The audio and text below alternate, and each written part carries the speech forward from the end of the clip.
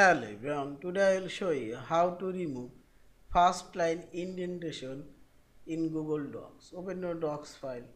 Now simply select your indentation text. Now select format option. And here you will find this indentation option. And select indentation. And simply select here first line none. And now select apply. And see this first line indentation already removed. I remove these two paragraphs indentation first line. Select none and see this first line indentation already removed. There also first line indentation. Select format. In this way you can remove all of this indentation from your document. Yeah, thank you for watching. Please subscribe, like, share and comments.